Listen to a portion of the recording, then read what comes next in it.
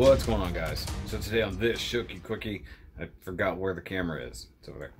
I've got a not new figure at all, and it is the not even really old, but it's been a few, it's been a while. It's the REY and DO from that last Star Wars disaster, and the main reason I picked it up is because it says clearance right there. So I already have the REY and BB-8. I don't have the Force Awakens REY. I don't think I ever will get that one, honestly. It kind of sucks.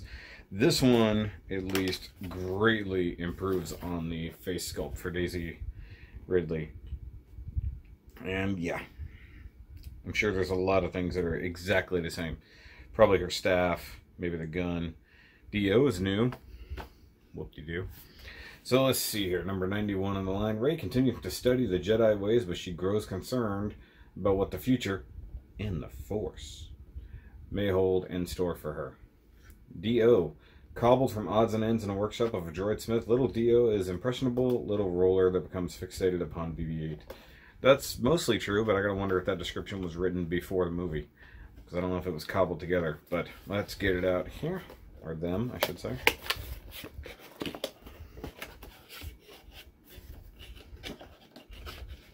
Sometimes this is awkward. Here we go.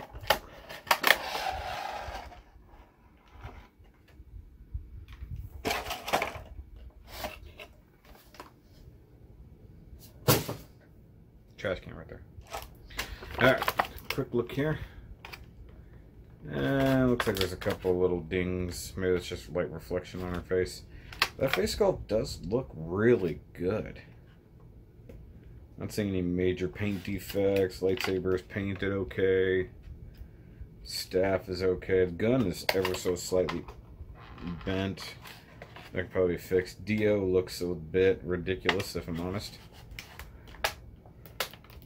Part of me is like, did I get this figure? So I'm actually looking over at the shelf just to double check. Where is REY? Okay, there she is. Actually,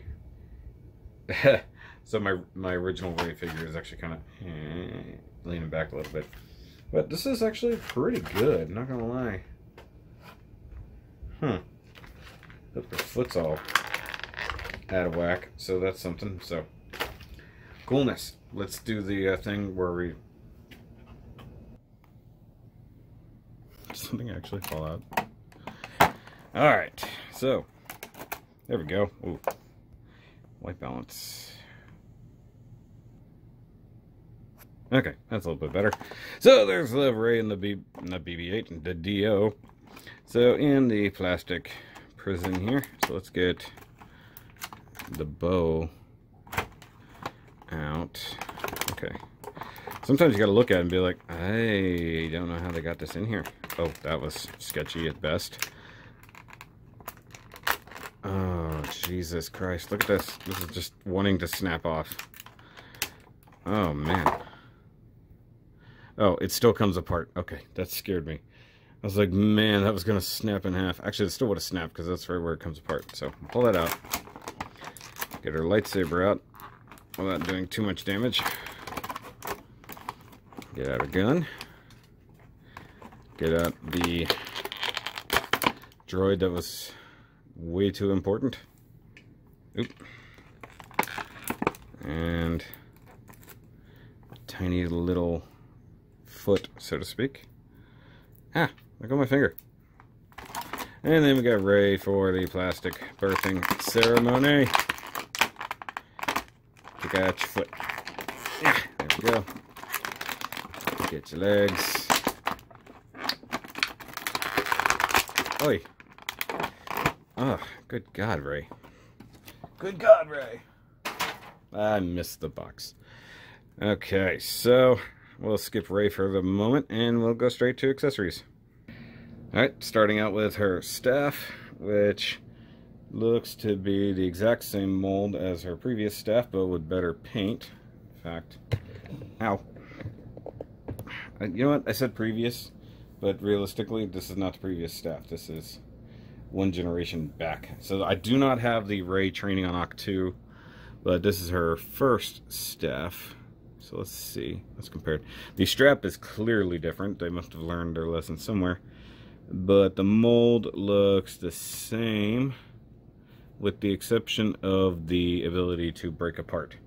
So here, as I mentioned before, you can get it in her hands. You can wrap it around her shoulders or whatever by taking that off. I think the bottom, yep, bottom does it too. So you can do some stuff there. So we got some nice brown paint. Well, I say nice. You got brown paint. You got white paint. The strap is definitely painted that color. Could have done with a little bit of dry brushing on it, but I mean, as it goes, that's a step up, considering they barely did anything with this garbage. And this looks like it'll actually wrap around her fairly well. Oh yeah, that definitely wraps around her a lot better than the previous ones. And then we have the pistol that Han gave her. And I could have sworn that the original version came with it, but I can't find it. It might have fallen out of her hand or something, but it looks good, except for the fact the barrel is definitely pointed up. I think that's a little bit of damage from plastic. Mostly silver paint with some black paint, or it's molded all in black, and the paint is just all the silver, but, you know, it works. And lo and behold, she can actually hold it in a pistol gripping hand. So, you know, finally, something useful. You can also put the pistol in the holster. It looks really good, so I'm just probably going to leave it in there, to be totally honest. And then we have her new version of Luke's lightsaber, which is, you know, repaired. So it's got the leather strap running across there. It's been put back together. Honestly, this isn't painted worth crap. I mean, it's got the black paint, looks terrible. Silver paint is okay. And the blade seems to be one of the new ones, judging by how hard it's pegged in there. But you can see, look at this blue. That is dark. And you can also tell it's a newer blade by how thick it is. That just looks purple. I don't know what they're going for with that. And she can hold it. Maybe she can hold it. Damn, it's so thick you can't even get her hand around it. That was bad, I'm sorry. So she can hold it, but obviously that blade is stupid. Though, there's nowhere for her to put this. Like, there's no storage, there's no hook, there's no nothing. I don't know what they were thinking there. And then lastly, we have Dio as her final accessory. And he is sitting on the little foot thingy it came with. And I don't know if that's being held on by static or just there's enough clinginess left from the tape that was on it. It might just be static. Yeah, it looks either that or it's magnetized, but this isn't metal. Hold on. I don't know, it's sticking to it somehow. But either way, so there's Dio with the lamp head. His little antennas move, which is more than I considered it would have. Does he have a neck joint? Oh, he does. Okay, well, sort of. Hold on.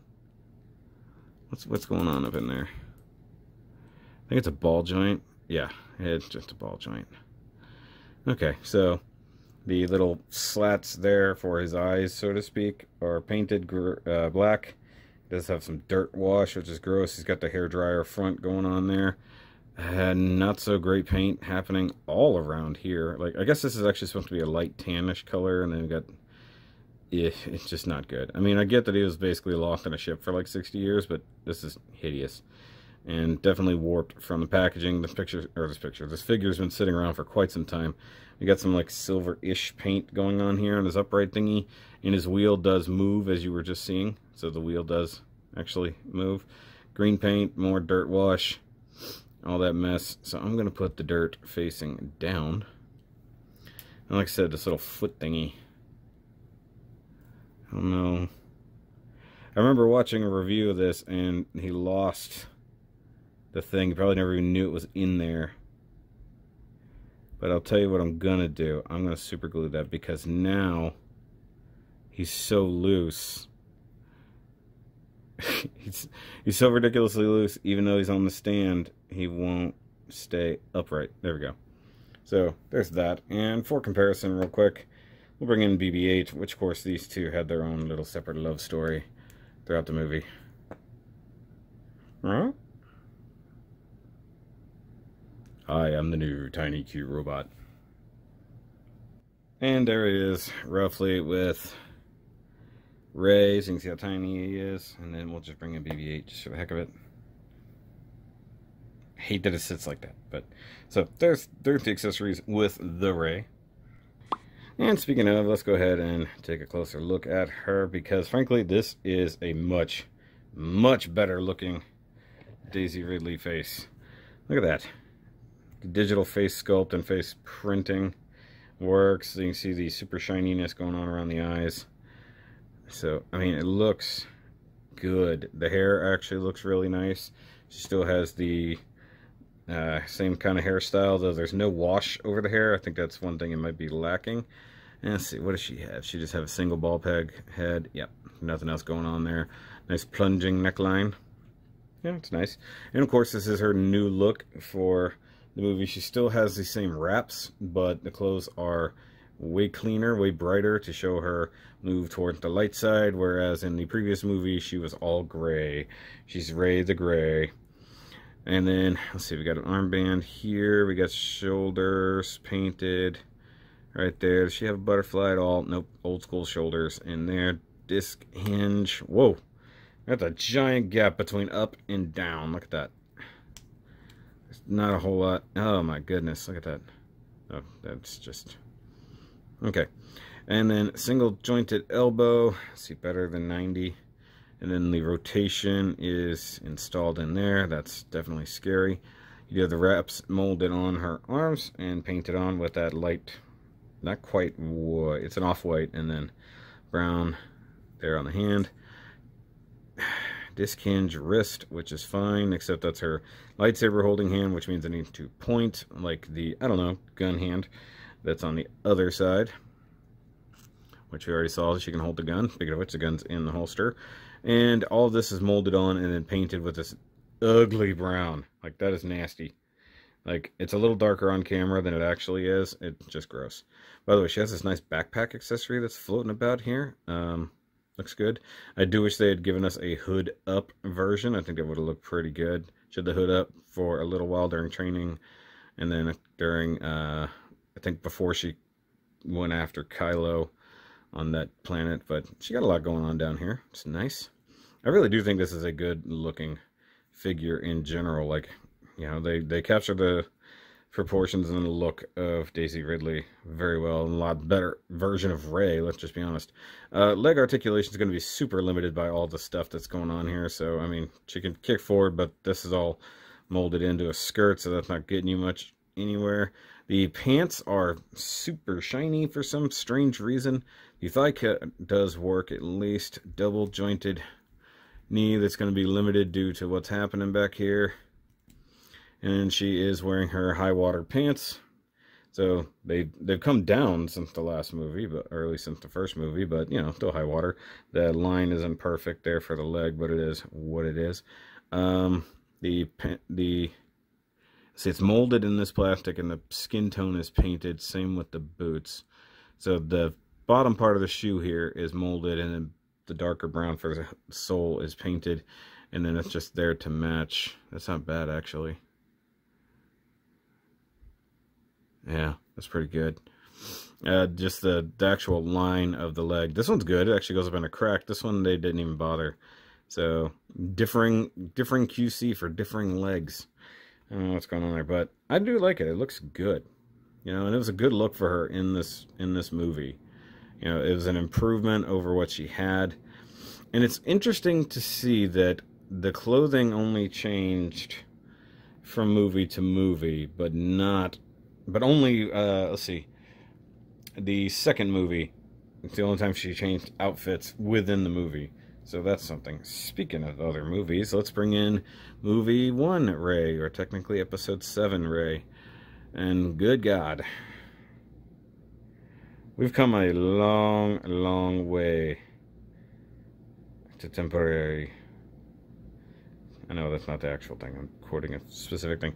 But I mean, look, the hairstyle is similar, but definitely painted better on one. They went for makeup and stuff on this one, and that's definitely old head sculpt.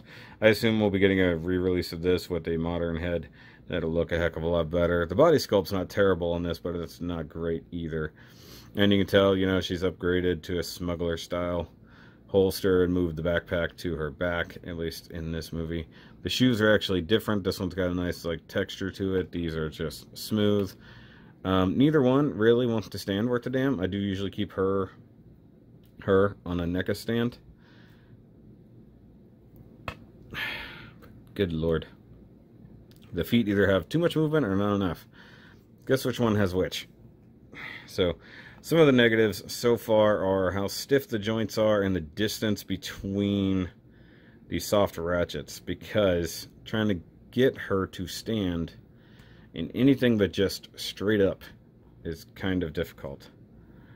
So look, she's leaning forward, which is annoying. So let me give her staff. Then I got to give the other Rey her staff. So there's a Rey with a staff, which is over the backpack, which makes sense. It's over the backpack and through the woods. But they both can't occupy the same spot, and therefore they're fighting for her love and attention. Kind of like Kylo and BB-8. Okay, so this one I always wanted to be like up and over one shoulder instead of crossbody, which is kind of how she wore the thing, if we're honest. So yeah, this staff is terrible in comparison. And then the lightsabers are super different, because this is the previous lightsaber with the hook to go on a belt, and this is the lightsaber that hates everybody and doesn't look like anything, and has been force healed off camera before we could reveal that force healing was a thing. So there we go. But I will say, I need some Kylo Rens. It occurred to me as I started filming, I'm like, wait a minute, I've got 2 Reys now, got a whole bunch of Lukes, and I have yet to get a Kylo Ren. So I'm gonna have to do that. Come on, make your wrist go in a direction. So she's like, hi, my name is Rey. I can do this. Rey from where? From here. I'm Rey Walker. Either way.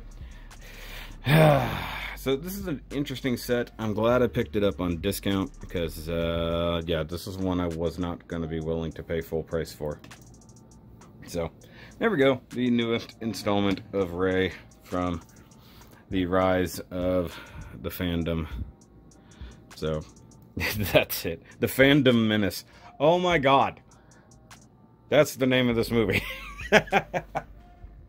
Why did I never get there? Alright, so guys, give me a big old thumbs up if you like this video. Hit the subscribers button if you are new. I know a lot of you are, because the numbers have been growing decently in the last couple weeks.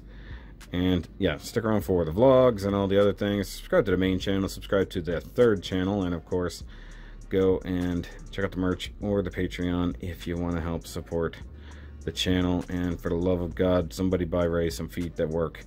Look at this, I just can't get her to stand. But I'll catch you guys next time. Remember, as always, may the Force be with you. And she is all the Jedi.